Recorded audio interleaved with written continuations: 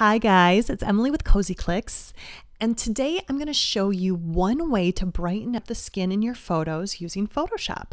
And this is a really quick, simple way, so I'm going to get started and show you. We're going to come down here to the adjustment layers. I'm going to click and choose my levels layer. Okay.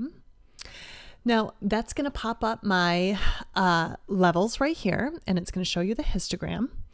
We're going to be working with the white triangle that's over on the right side.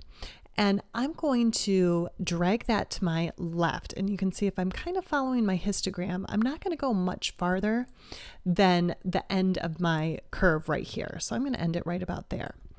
And you can see that made an adjustment to the whole image and brightened everything up. But I liked the brightness where it was at before. Like I said, I just want to affect the skin.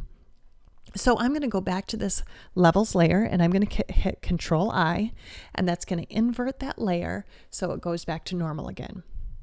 Now to make these layer adjustments affect just the skin, what you're going to do is you're going to choose your brush and make sure it's set to white, and we're going to brush right on that that layer mask, and we're going to brush just on the skin, and you can see then that those adjustments we made are not affecting the whole image, they're just affecting the skin, and that really brightened her skin up, but not the whole image.